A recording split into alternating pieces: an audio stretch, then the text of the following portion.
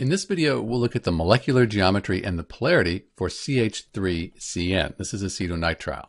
So first, let's look at the molecular geometry. And with this compound, it's written CH3CN, helps us draw the Lewis structure. So for molecular geometry, we have to figure out which carbon we're talking about. Let's start with this carbon right here. So we could use this table here and look at steric number.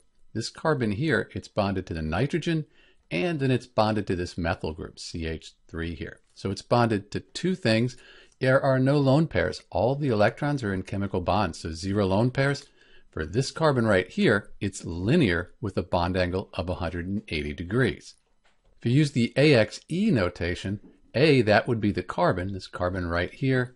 X, that would be the number of things attached. We said there's 1, 2, and then E, the number of lone pairs. There aren't any, so we just call it 0.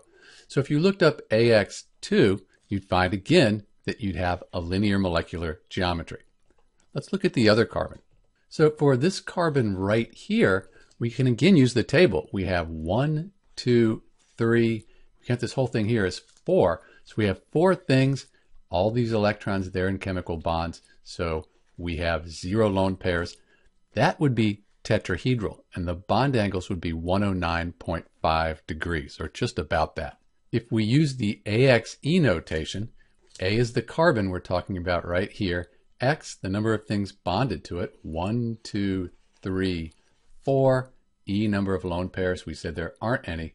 If you look up AX4, you'll find that it's tetrahedral. The molecular geometry for CH3CN is tetrahedral.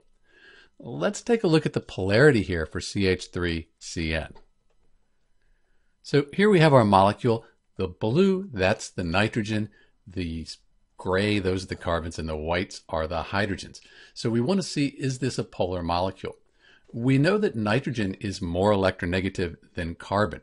So we would expect, because it's more electronegative and the difference is greater than 0.5, if we look it up, this will be a polar molecule.